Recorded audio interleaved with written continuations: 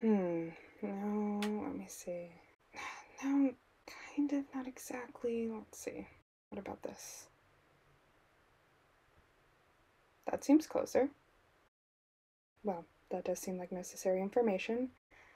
Oof, okay. That seems like something. Submechanophobia. What is it exactly? Let's see if I get it. Submechanophobia, the fear of partially or fully submerged man-made objects. Oh. Inaccurate.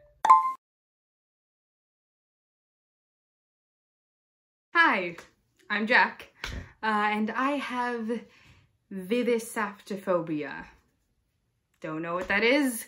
You wouldn't, it's made up. The word, I mean, is made up. I invented it. And, well, I had to, because I, for the life of me, could not find the proper name for this fear that has become all too apparent lately. And I don't even know why. It's not like I've been around the ocean more. Okay, I should probably explain what this is. Vythisaftophobia is the irrational fear of being trapped in a car that is sinking underwater. It is characterized by feelings of intense or distressing anxiety when driving near a body of water, especially at an altitude above a body of water, as well as obsessive thoughts about plunging into said body of water while still being trapped in the car and dying when it eventually sinks down to the bottom. The etymology is Greek, because I tried Old English first, but that just came out as phobia. Okay. And I thought that sounded kind of silly. So instead I went with Vythisaftophobia. This part comes from, and excuse my butchering of the Greek language, I think it's vythisonatas or vythisemenos, which is the Greek word for sinking. This part comes from aftokiniko, which is the Greek word for car, and this means fear. That's the obvious one. Yeah. You're probably wondering why I've done all this, and just, you see, labels have always helped me feel normal. Like, oh, other people feel this too. I'm not the weird one, you know, and just, I just wanted a word to point to and say, see, that's what I'm experiencing. That's what I'm feeling. Just so that I won't feel like I'm, I don't know, irrational. So I made one up, but I guess me making one up goes entirely against my reasoning for wanting one, but whatever. I guess I didn't fully think it through.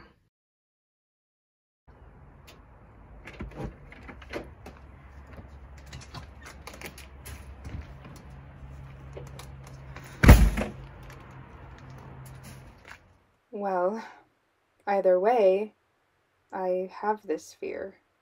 And you know, I think about it all the time. Like every single time that I get into my car, I think about it. And I think about it, and it stops me. All I can do is sit there and think, what if I drive off a cliff? What if I drive off a bridge? I live near a lot of bridges. I live in the Bay Area. One of them is bound to be super drive-off-of-able. What if one stops working? What if my car stops working? Then how would I roll down the windows? There's only a 30-second window. I mean, 30-second window for how long the window rolling down mechanism works before they fail after being plunged into the water. What if I can't roll them down in time? What if I'm wearing something that's super hard to swim in? What if I can't take off my seatbelt in time and they just find my corpse stuck there, strapped to its seat? What if I die without clearing my browser history? Wait, I don't have anything weird on there. I'm a writer! Okay, that one might have not had to do with anything, but it's a real thing to be concerned about. I mean, I don't want someone going around thinking that I'm a murderer because I looked up how to make it seem like somebody had a heart attack when it was actually murder, you know, just inject a 100 milliliter syringe of air directly into their bloodstream. But that was just for scientific purposes. Anyway, I did the research on how to prepare for one of those events, and I knew exactly what I was supposed to get and exactly the place that I should go to get it. Online.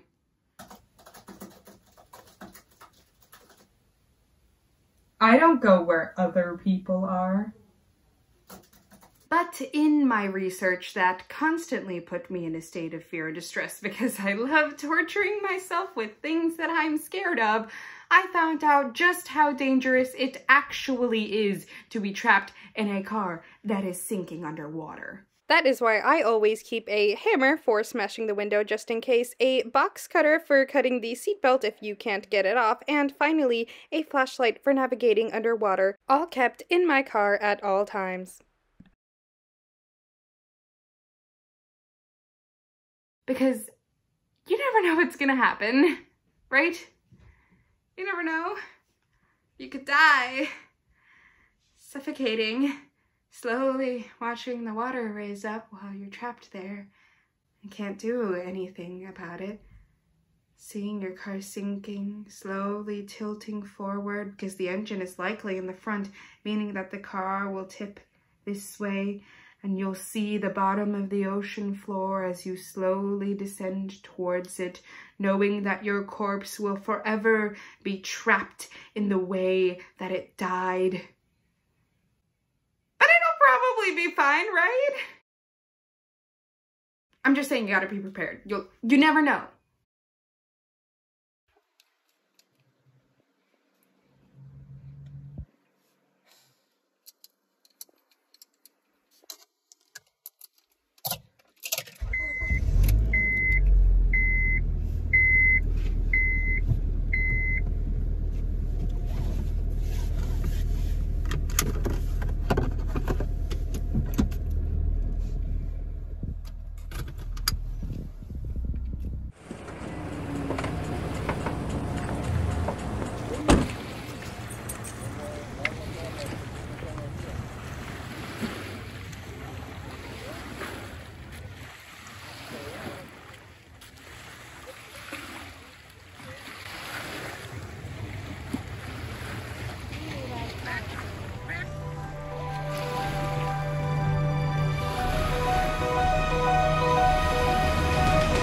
Nope.